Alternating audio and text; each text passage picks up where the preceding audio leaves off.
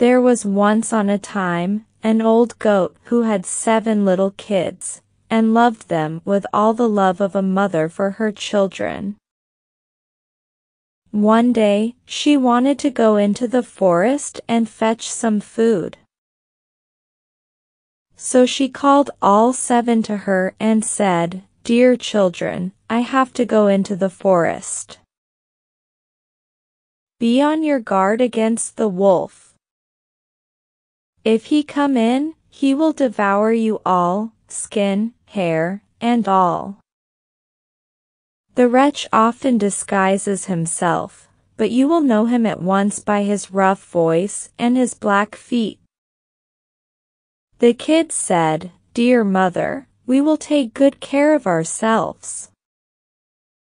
You may go away without any anxiety." Then the old one bleated, and went on her way with an easy mind. It was not long before someone knocked at the house door, and cried, "Open the door, dear children. Your mother is here, and has brought something back with her for each of you." But the little kids knew that it was the wolf, by his rough voice. "We will not open the door," cried they, "you are not our mother. She has a soft, pleasant voice, but your voice is rough. You are the wolf." Then the wolf went away to a shopkeeper, and bought a great lump of chalk, ate this, and made his voice soft with it. Then he came back, knocked at the door of the house, and cried, "Open the door, dear children. Your mother is here and has brought something back with her for each of you." But the wolf had laid his black paws against the window, and the children saw them, and cried, "We will not open the door. Our mother has not black feet like you. You are the wolf." Then the wolf ran to a baker, and said, "I have hurt my feet, rub some dough over them for me." And when the baker had rubbed his feet over, he ran to the miller and said, "Strew some white meal over my feet for me." The miller thought to himself, "The wolf wants to deceive someone," and refused. But the wolf said, "If you will not do it, I will devour you." Then the miller was afraid, and made his paws white for him. Yes, so are men. Now, the wretch went for the 3rd time to the house door, knocked at it, and said, "Open the door for me, children. Your dear little mother has come home, and has brought every one of you something from the forest with her." The little kids cried, "First show us your paws that we may know if you are our dear little mother." Then he put his paws in through the window. And when the kids saw that they were white, they believed all that he said, and opened the door. But who should come in but the wolf? They were terrified and wanted to hide themselves.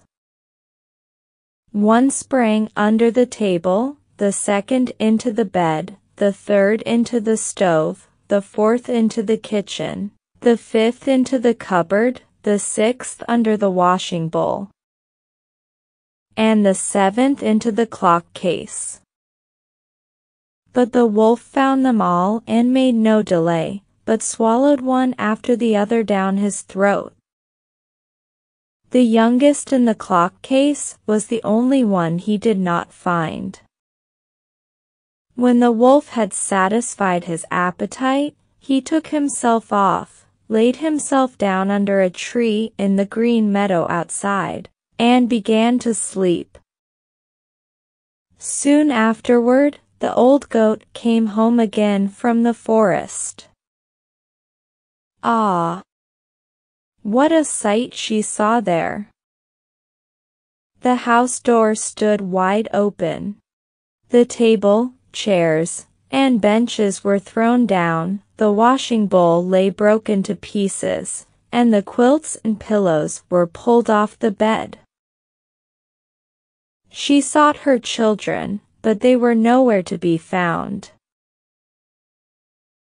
She called them one after another by name, but no one answered.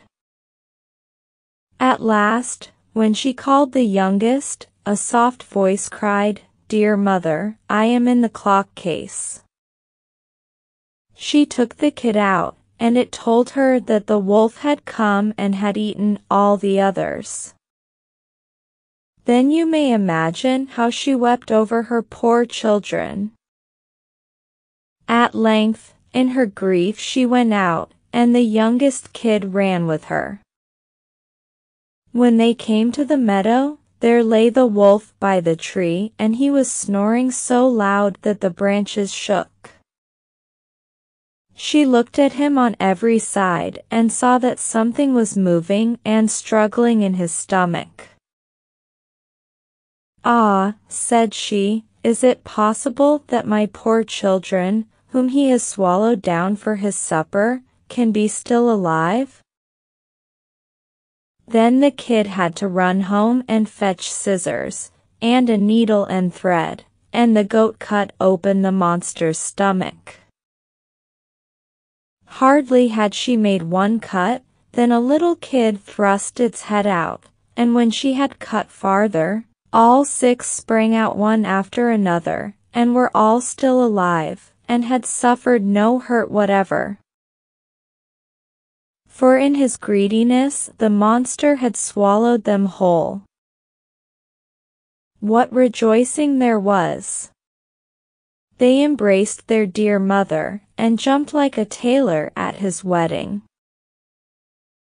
The mother, however, said, "Now go and look for some big stones. We will fill the wicked beast's stomach with them, while he is asleep." Then the 7 kids dragged the stones thither with all speed, and put as many of them into his stomach as they could get in. And the mother sewed him up again in the greatest haste, so that he was not aware of anything and never once stirred. When the wolf had had his sleep out, he got on his legs, and as the stones in his stomach made him very thirsty, he wanted to go to a well to drink. But when he began to walk and to move about, the stones in his stomach knocked against each other and rattled. Then cried he, "What rumbles and tumbles against my poor bones? I thought 'twas 6 kids, but it's only big stones."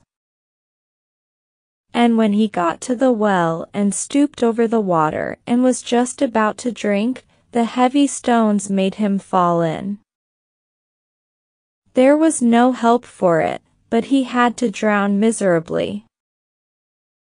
When the 7 kids saw that, they came running to the spot and cried aloud, "The wolf is dead!